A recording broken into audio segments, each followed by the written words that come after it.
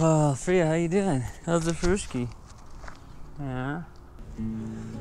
Hello and welcome to my yard. It's a beautiful night, and I had a lot of resistance to making videos about gardening because I didn't feel like I was an authority. And which is true, I'm not an authority. Then I remembered something. 7 years ago when I started Brothers Green, I was definitely not an authority, nor am I now, on cooking, but I've still managed to teach, hundreds of thousands, if not millions of people around the world how to cook and just feel confident in the kitchen. And I realized farming's the same thing. I think there's a lot of videos out there that are so great. I watch so many different channels, and I appreciate all the different things I'm learning, but I feel like most of the people there know so much that sometimes it can be a little intimidating. So I want to create some content that's really simple, really approachable for anyone. If you want to learn how to grow your own food, and just things that I've learned along the way. These are not foolproof techniques. These are not tested for 20, 30 years. They're just things that I'm starting to understand about how you grow food that have completely just shifted my whole perspective and made life absolutely amazing. So I'm just going to give you first like a little bit of an overview. So when we bought this property, there was no fence. It was just all the trees here were completely overgrown. There was an old sort of chain link fence that was completely destroyed. This was just all overgrown weeds. So the patio sort of thing was there. This was there. The shed was there. Everything else was just completely overgrown weeds all along the fence line, plus some giant trees right here. This tree was here. This tree was here. This is a mulberry tree. And I started getting to work. And when I first started, the very first thing that I did was I planted this tree. This is an apple tree, Braeburn, and I planted this tree, which is a Honeycrisp. And anything with honey and crisp in it, you know it's going to be good. I also planted a peach here. This is a Halehaven peach and a Mount Royal plum. That was it. And I started messing around in the back a little bit with some gardening all the way in the back. So last year I started changing things up, started learning more. This was originally just a really simple garden plot right here. I had these berries that I planted back here last year. I started planting a bunch of trees. I have a hardy fig tree. I got all these blueberries, some other peaches, etc., etc. However, it wasn't until this past year that I really started, after the last growing season, to study permaculture, which permaculture is like two words combined, permanent agriculture, and the idea is that you're creating this sort of sustainable, flowing food system. And what's interesting is I was always so intimidated by it, but I understood and appreciated the concept. And I think the simplest way to sort of talk about permaculture is this idea of building food forests, where if you think about a forest, you go to a forest, it's perfect. No one goes in there and they're not shoveling stuff. Oh, it's like a, whoa. Yeah.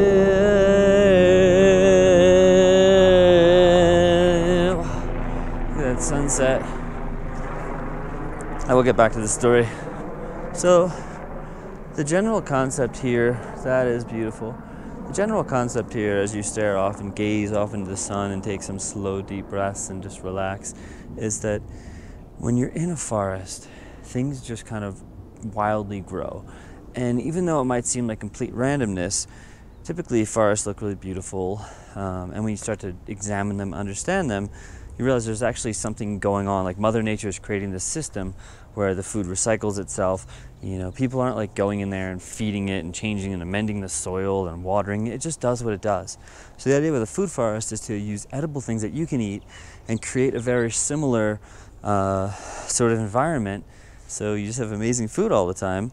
And that's what I've been working on. So I'm learning more and more this year, and it's just blowing my freaking mind, because you do little things, you learn little concepts, and your brain just expands. The amount of information I've already expanded, like I said, I'm not an expert, but just from reading this book, Gaia's Garden, talking to friends, watching YouTube videos, I'm learning so much, so incredibly fast, just because I'm passionate about it. So this bed here, this used to just be a standard kind of rectangular garden bed where the general idea was to go in rows, but to be honest, I just wanted to see what would happen if I just kind of planted things totally randomly, kind of like a little forest. And it was fun, but what was a little frustrating was it was very hard to get to certain things. So this year I'm trying something different. Instead of just growing all my vegetables here and growing fruit all over here, I'm gonna actually make these little, they're called fruit guilds. We represent the Fruity Pop Guild, the Fruity Pop Guild, the Fruity Pop Guild, and in the name of the Fruity Pop Guild, we wish to welcome you to Munchkin Land. Okay, so actually there's some things that I still, I love learning and I learn as much as I can, but I'm the kind of person that also likes knowing nothing and just learning by just doing. And this is a very important point that I want to bring up. And I gotta get something in my hair. I keep having to get. So for me, I think learning from other people's knowledge and mistakes and all that stuff is so great and so powerful.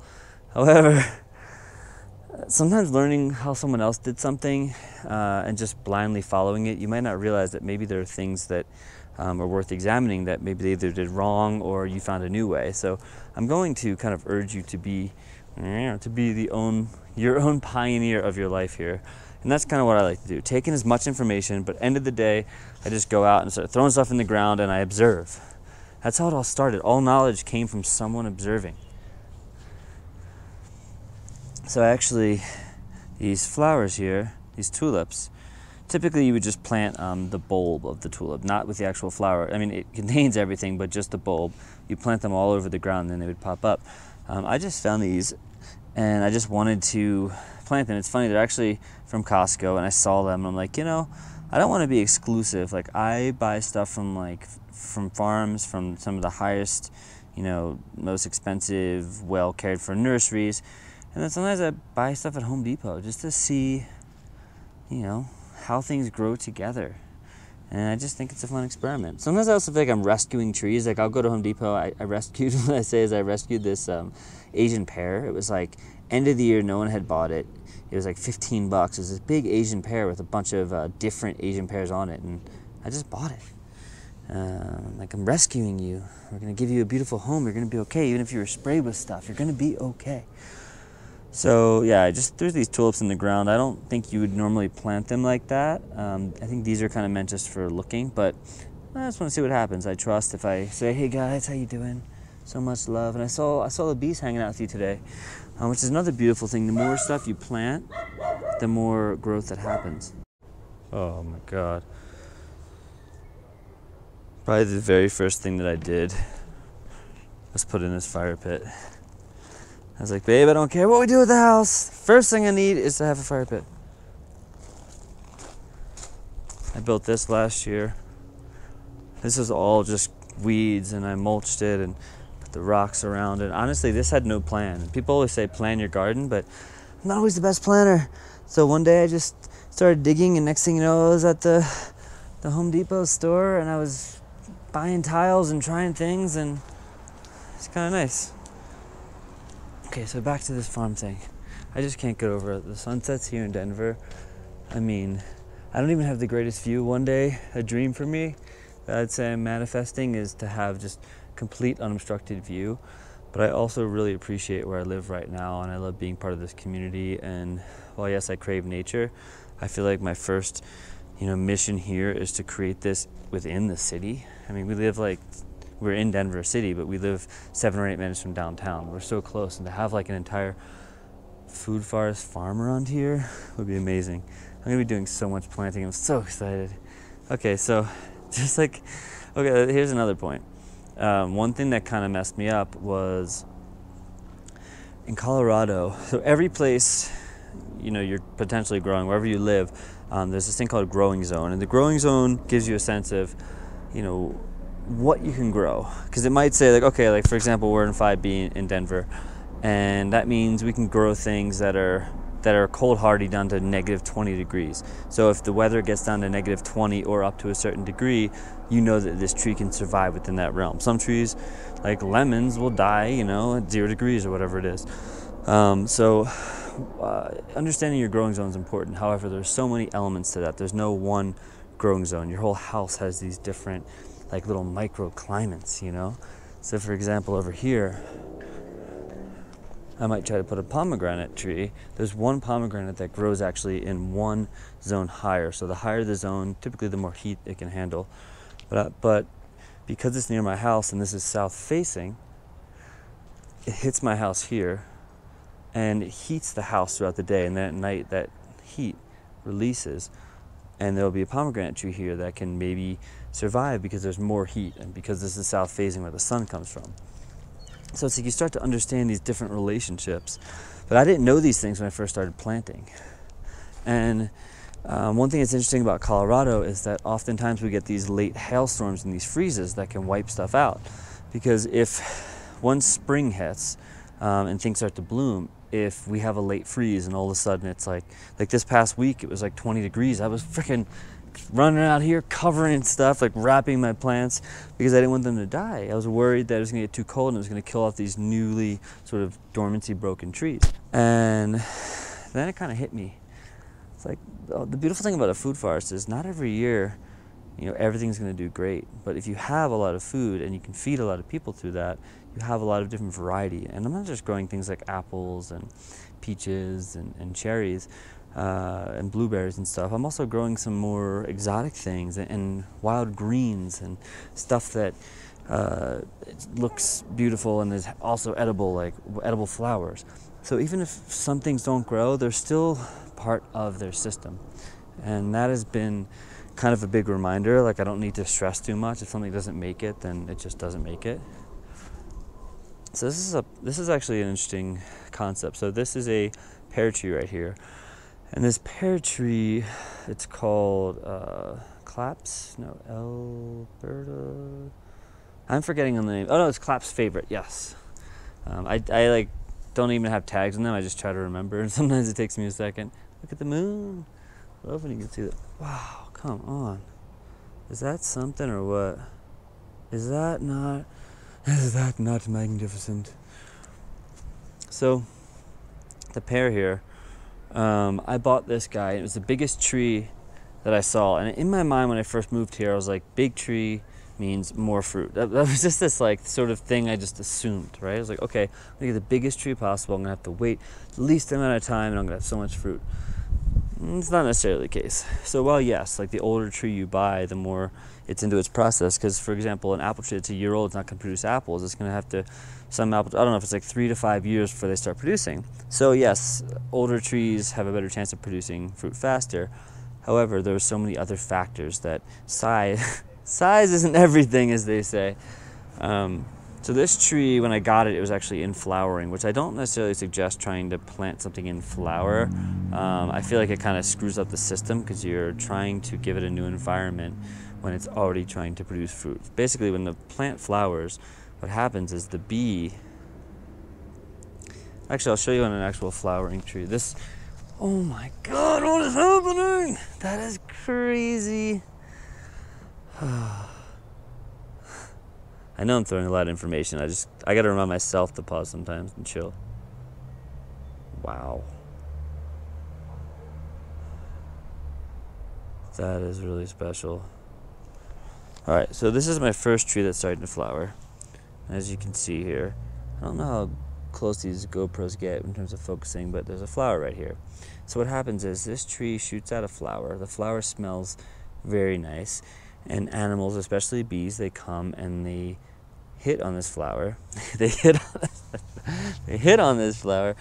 They fly right under the little flower. And in doing so, I don't understand really the process with bees, but basically they're I think taking the saps. They have a little sugar to make honey. And in doing so, though, they hit the pollen here. There's all this little pollen, and then they fly to another flower, and then they, tap on that one, grab the pollen, also release some of the pollen on the other one, and in doing so they're actually fertilizing this specific flower, and the more they fly onto, the more they fertilize. And what's really fascinating about that is that the moment that flower gets fertilized, you'll start to see this shift, and I'll show you guys later on, of course, this shift where all of a sudden this little thing just starts shooting out, and that thing turns into a peach. So it's like this really interesting cycle of life where the flower knows it needs to have this scent to attract the bee, and pulls it in, gets it to pollinate it, and then gets to produce fruit. And then when the fruit, of course we can eat it, but if a fruit drops and releases its seeds, that's how it can continue to remain alive. Because the tree doesn't just care. I mean, I'm talking about a tree as though if it's a human intelligence. It's not, but it's its own type of intelligence. And I need to just show this intelligence one more time. I need to get a viewing deck somehow. That is just phenomenal. I mean, come on. Yeah. All right, back to our little tree lesson. So the intelligence of the tree is, it wants, as a species, it sort of quote unquote wants to survive. So it's not just looking after its own tree, it's more preserving the species. It kind of thinks as a whole. That's why it produces a seed, because if that seed grows, well then the species continues on in case this one dies, you know? So anyhow, there are certain trees, I love talking about trees as though I understand their minds. I have no idea in reality what's going on in there, but these are things we observe and kind of make sort of educated assumptions. So peach trees don't need another tree to pollinate. You can just have one peach tree and a bee can come on here and pollinate all the leaves. However, things like apples need another tree, and usually a different variety, to pollinate. So this Braeburn needs another tree like a Honeycrisp or some other variety, and this Honeycrisp needs the Braeburn to pollinate. If I only have one tree, I will not get fruit. However, there is a bit of an exception to that, and that is if you live in a neighborhood that has, say, wild fruits, or your neighbor has a wild apple or something, then you will get, most likely at least, get something. Yeah. So as you can see here, there's a lot of things. That's just like the tip of the iceberg. And all you have to do is know that if you're interested in growing your own food to some degree, it doesn't have to be a whole food forest. It can be literally one plant. If you're interested in that, know that it is possible. It starts really simple. And what I would say is get one plant. Even if you have the smallest amount of space, if you have any natural light, or you are willing to buy a little grow light, you can grow anything. So grow one thing. Grow like some fresh herbs. Grow a little bit of a basil or parsley or something. And just get to understand the process of watering. Because all plants really truly need good soil, which the soil allows their roots to grow, and they actually feed off the soil. And you can get just like a potting soil at any store. They need water. They need light. And then of course they need love. So you talk to them. You go around, you don't get frustrated with plants. You say, you're doing so good. Because it might sound silly, but the truth is, they respond to our voices. So if you have those things, and a seed, you know, either get a seed and just pop it in. The cheapest thing you can do is get some soil, some seeds, and have some natural light and water. But you can also buy a plant that's already growing, especially now. Most places that sell any kind of home good type stuff are probably gonna have plants. So go out and find.